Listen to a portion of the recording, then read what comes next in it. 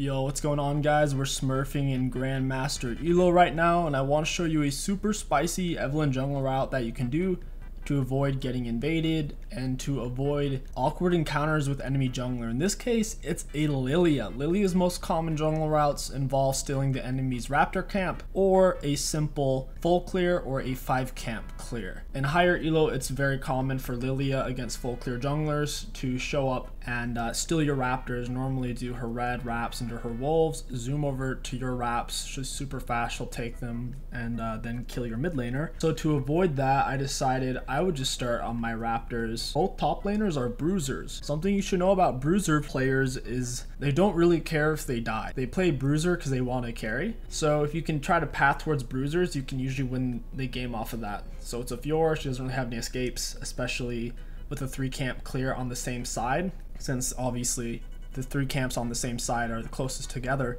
We can get up there before she's level 3 easily, and perhaps before she's level 2 if the wave isn't hit too much. So I'm just gonna do my wraps into red buff, into golems, and it's actually really important that you get a ward down on your opposite side jungle.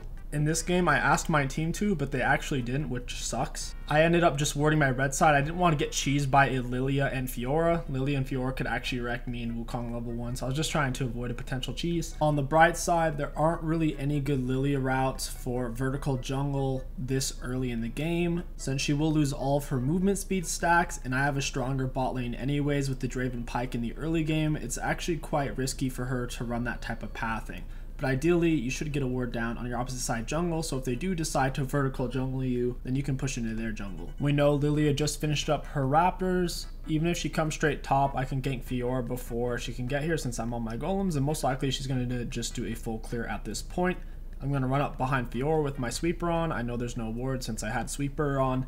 I do end up using my flash because I don't want this engagement to prolong for too long, because we're fighting on Fiora's minions. Plus, once again, Lilia could have potentially passed straight in the top lane after Raptors. I saw the Fiora teleport. If it was lower elo, I would have stayed, but in high elo, I think Lilia was actually there. Otherwise, that Fiora teleport would have been a suicide since she's only level 2. I have red buff, I'm level 3, etc. I actually got a really good back. So one of the nice things about running a 3 camp route into gank on Evelynn is you'll have exactly 350 gold, so when you back you can pick up a Dark Seal, which is super nice for fighting on Scuttle Crabs at 315, and just strong in general on Evelynn for scaling. So in this case, I could also get an Amp Tome and a Pink Ward since I got Kill Gold. I pick up the Scuttle Crab, I see Lilia's top side. I decided not to clear my jungle. For a lot of you players who aren't as comfortable, you should probably just clear your jungle at this point until level 6.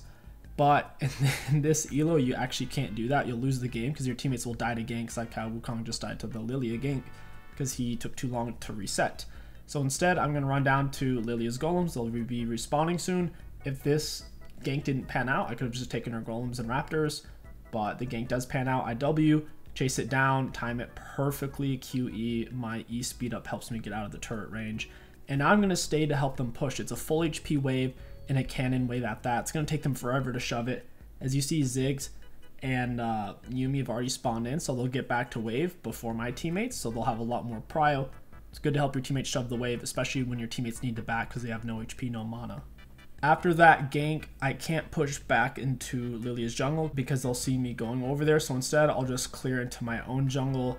And I did leave a Pink Ward down deep in her jungle. This does multiple things. First of all, they don't check that bush very often, so it'll probably be there the whole game. Secondly, if she does push in for her golems after she killed Wukong, I would have seen her. So I actually pinged my Wukong that she was going to camp top. And Wukong didn't really listen, but Wukong is just a super nasty champion, like bruisers are right now, and he actually kind of pops off, kills the Fiora. So now I'm just farming it up. I could push into Lilia's jungle at this point and take her raptors and golems, which is what I actually do. If you were not really paying attention, you're on YouTube watching a Twitch streamer, then you probably would have just taken your raptors and golems at this point, and you would have missed out on a lot.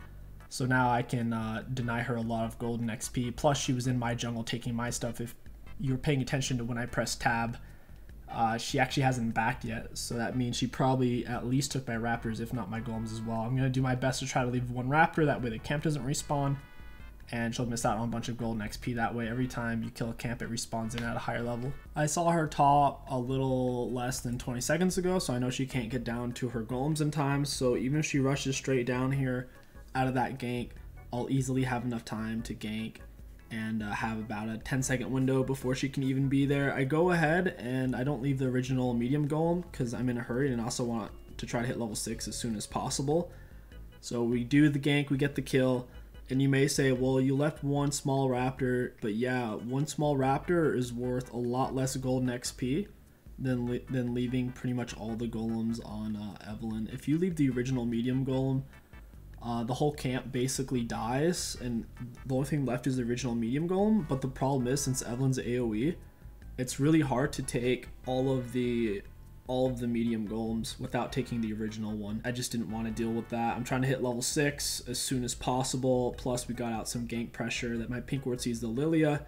We ping it out, and we're just gonna keep trying to snowball this game. For those of you who don't know, in high elo, Lilia actually counters Evelynn. In general, Evelynn counters Lilia, but with the tempo of high elo and all of Lilia's different jungle route options, it's actually definitely, I'd say at least 60-40 in favor of Lilia, because of her level 6 is just so much bigger than yours is Evelynn. Lilia can hit multiple people, and Lilia's is actual CC and insane damage. Gonna come up behind the Fiora before she's level 6. We've put her behind, might as well camp her at this point since we have R. I walk in, I Q the minion because I just wanted to hit her with a normal Q so I can't miss it. If you're ever just trying to land charm, it's actually easier to land it with your subsequent Qs rather than the initial one. So I help 𝐒𝐿 shove the wave, get golden XP off of that. We're gonna dump it in. Fiora's gonna miss out on all of that. If her dead body's there while the minions are dying to turret, she'll soak the XP, but since she spawned in before the minions crashed, she actually missed out on all of that, which is really, really bad. So she's actually still level 5, otherwise she would have gotten level 6 off of that wave crashing, so really unlucky for her. I thought he was like stream sniping someone because 𝐒𝐿𝐂 literally had the wave frozen on him and he's just standing there like AFK. So we all in him, we kill him, we take him out, and I'm trying to get the heck out of here because I saw Lilia was in the area. She's probably pathing bot lane right there, so I actually should have pinged that out for my bot lane because I just saw her on her red buff with my pink ward. Luckily with the lead, we got our bot lane, they took care of the Lilia, and to be fair, I did ping her when she was on her red buff since I saw her, but I could have pinged the pathing some more because she was likely to either go mid lane or to her golems next. Now that their jungler's dead, their mid laner's dead, even though I don't have full jungle item on Evelynn, I can solo dragon. Preferably though on Evelynn, you don't want to really solo dragons until you have full jungle item because you get super low on HP. And if anybody shows up, it can kill you, even if it's a Janna. So in general, you want to avoid doing this unless you're full jungle item or unless everyone on their team is dead in base. Even though I have heaps of gold, I don't want to back because my ultimate literally just came up, so it'd be better to use my ult and then back. I know Lilia's probably in the area, but we can kill them 2v2, or we could just kill Fiora before she gets here. I ult to get to the Fiora. We kill her, but then Lilia Rs. I was kind of annoyed 𝐒𝐿 didn't block off the Lilia. I don't think he was paying attention.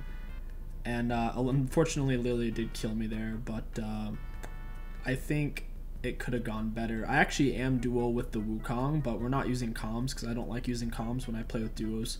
It makes it harder to play, but he does pick up the kill. I think ultimately I was going to die there since 𝐒𝐿 didn't have any more ults, but yeah, it's just unfortunate. You guys see the power of the Lilia R there.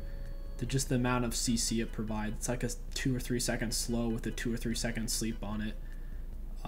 It's just super, super big. You can't get away from it, and it's AoE to where she hits multiple people with an ability within like a 3-second window in general, then you're just fucked. I actually did go for Majia's only on a 5-stack Darkseal. In general, don't do that, guys.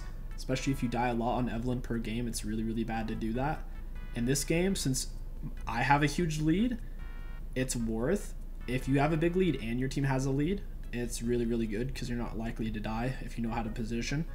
So what I'm going to do now is just go bot lane. It's one of my strongest lanes since they're both really fed. Even if like the enemy mid and jungle comes, it won't matter. I can just sit bot and wait for it.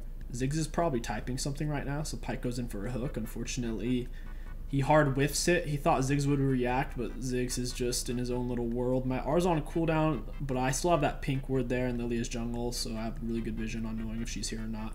I land the charm. Amazing. Well played by the Pyke. Well played by Chad Draven. If you guys don't know, Chad Draven's actually, he's a streamer. He's a ginger. He plays a lot of Draven. Yeah, we get the turret. We're going to push this in. And at this point, since there's no dragon, I'm not going to go for dragon, obviously. I could run all the way to Herald. It's not optimal. I was actually just trying to path around the Lily to set something up with the 𝐒𝐿𝐈, but I couldn't really get around her. So I just had to drop Charm and run away. Optimally, I should have gone to Herald there, path through mid lane. And when your R's up, you got to make value of it. Drop the Charm on Yasuo, stay on top of him, land it, hit him with a fat R. And we know he doesn't have flash, so he really had no way to get away. I decided not to go for Herald since I didn't have R. I didn't want Lily to walk in on me. Sure enough, she walks in on me over here. Like you see once again, she nearly one-shot me. She's not even really fed. She's just such a nasty champion. If you're in low elo, I wouldn't recommend Lilia because she's kind of slow paced initially. At least slower paced than you should run in low elo. Like optimally, she's too slow for low elo, but in high elo, like you see there with her R's. Imagine if she was as fed as I was. I would have died and she would have gotten away because she's super fast. I actually didn't go in for the charm at all. A lot of times against Fiora, like 9 out of 10 times, you're not going to go for the full charm proc because she'll just parry it. So what you want to do is just land your charm super early. That way you land your damage and you also land the slow from the charm, because if you try to land full charm, she's going to parry it every time, or at least she should. But they rarely, if ever, expect you to proc it early. In fact, I've only had a handful of Fioras ever do that, and I've played against hundreds of Fioras. And in high elo, I've played against several high ones, and they never expect it. Now, if you proc it every single time early, then they might start parrying it, but even then, it's not optimal for them to do that because they think you have your R. So if they do block your charm slow, your initial Q or whatever, you're still sitting on your R. So it's really not in Fiora's best interest to parry early, because God forbid you are trying to full land your charm, then she just parried early, and you're gonna smack her with your R and she's a goner. And you may say, well, what if she just reacts to my Q in midair? Well, you can throw out your Q to where it doesn't hit her. You throw out your Q where it's near her, but like it's off course, and that works too. You can bait her out that way as well. Like if she's really good, like if she's basically scripting, she won't parry. But yeah, just that's my 2 cents on Fiora in general. Just hit her with your slow, smack her with a full Q, E, hold on to your R until she parries. You don't want to R if her parry's up typically, so you may have to double tap it, go back in a few times. And that's pretty much it, guys. I hope you enjoyed this little commentary guide for Evelynn in higher elo. If you did, don't forget to like, comment, and subscribe. Also, don't forget to check out the second YouTube channel and live stream if you guys want to catch me live. It's twitch.tv/KingStix. I'll have links down in the description and pinned comment below, so check it out. My name is KingStix. Thank you for watching, and I'll catch you guys next time.